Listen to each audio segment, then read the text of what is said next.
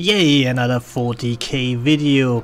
You might know I love Arch Warhammer, but when he says it's always fun to ruin somebody's day with science, I have to say, I can do that too. And today I'm going to ruin your day just a little bit. So let's listen what he was saying. bring some real life science into this, because it is always fun to ruin somebody's day with science, and I do it to Star Wars all the time, so it's only fair that I do it to 40k occasionally as well. Now, if the disc fired from the Shuriken pistol was actually monomolecular, I'm going to have to re-record that word about 20 times every time I'm saying it, by the way, just so you know my suffering. Anyways, if it was actually that thin, let's just go with that, one single molecule thick, or smaller, then it would by definition be able to cut through literally anything with absolutely no resistance, since it would not be cutting through the molecules or parting strands of molecules. It would literally just be pushing two molecules apart. This would mean that it could cut through a block of solid steel just about as easily as it could cut through a piece of paper. So, the problem here is that real physics work a little bit different. I mean, we talk about 40k, and in 40k red is faster, as we all know, so if you just believe in it, it works. And I guess this works with Shuriken weapons, you know, for the Elder pretty much as with all the other stuffs. But if you would transport this thing in our universe, it would so suck. You see, all the Shuriken weapons are the idea that you have device, a gun if you like, with this block of ammunition, and the gun cuts ammunition that looks like ninja shuriken out and blasts them right through the air into the enemy, which is a silly idea in the very beginning. So it works pretty much like this. You have this block and the weapon, yes, this is a weapon, and then you throw the shuriken out, and the shuriken has some form like this. So when I read all the fluff around of this shuriken, I expected that they are, let's say, a millimeter thick or something like that, and razor blade sharp, and it will still make for a funny, silly weapon, especially if we talk about an army that is highly evolved and millions of years above everybody else. But however, they throw shurikens at you, okay, but Arch pretty much did say in the rest of the video that the whole thing is so thin. Monomolecular is the word. So here we have a graphic. First we have just a disc with a razor blade sharp thingy. The thing is, if you shoot with these things, you don't have a lot of ammunition, or you have the other thing, you make the whole thing monomolecular, which makes it ridiculous, blah blah blah blah blah. Arch Warhammer thinks that this thing will kill you easily and instantly, and I show you why this is not the case. You see, you need energy. You need energy to kill someone, and it's not the thing that hits you, it's the energy within the thing, and the energy is calculated by mass, by acceleration, and the mass of a thing that is monomolecular thick is zero. It's pretty much zero. It's a little bit more than zero, but it is so close to zero that it is way closer than to something that we would call something. I mean, you could look through that thing from all the sides, you would not even see that. The idea here is that you have more or less infinite ammunition in your little block of something.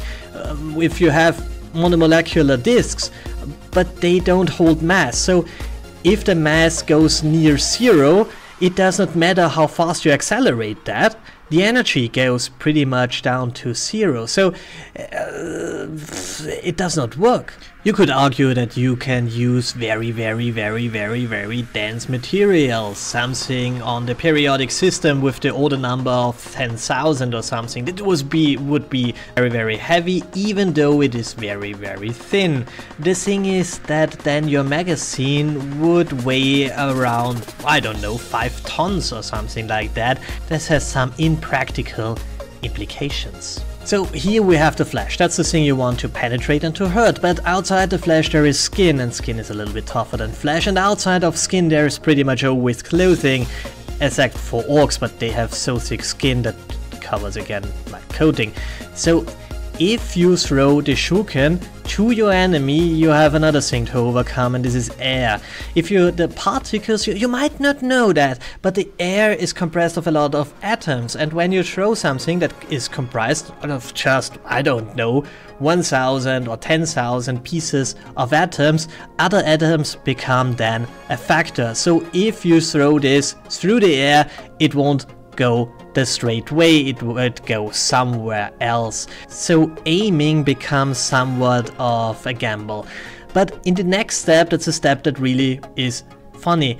You don't have a lot of energy in this thing because friction and other reasons, but still, if you have some energy within that, you have absolutely no structural power. So this thing will bend and turn and break apart and would do all the funny things, and I don't think that you could penetrate a t-shirt. Honestly, you could not, and if you could not penetrate my skin.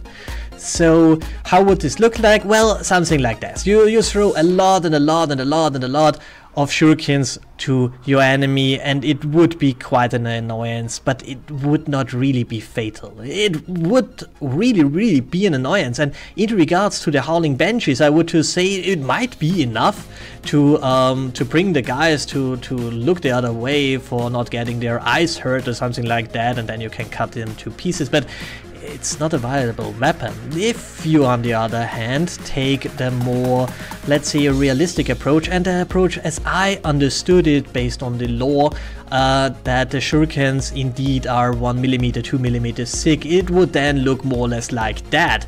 You don't have all so many shurikens on hand, but those that you have can penetrate skin and a bit of armor. It's still not a great weapon, but well, it is better than if it is more molecular. The thing is, you have to make the blades razor sharp. Yes, you can do that, but you have to give them some mass. That, on the other hand, means that you don't have thousands of shurikens in one ammunition block, and I'll come to that a bit later. So the next thing is, of course, wind resistance. Resistance is also a little bit of a problem if you have such a silly form. If you use something like a bullet, it is a completely different story. I don't know why they don't cut bullets out of the thingies. And the thing is, it might be a good weapon for the Banshees. I think it's a better idea to give them an Uzi or something, but however, the thing is, one thing that also talks into my idea of the fluff is that all the Elder have spare magazines. They would not need that if they had thousands and millions of shots with one magazine. So they have spare magazines. I would think they get about perhaps 100 shots out of that, tops. So that's about it. It's just a little rant. I still love Arch Warhammer, but it is always great to destroy someone's day with science. So thank you for making my day.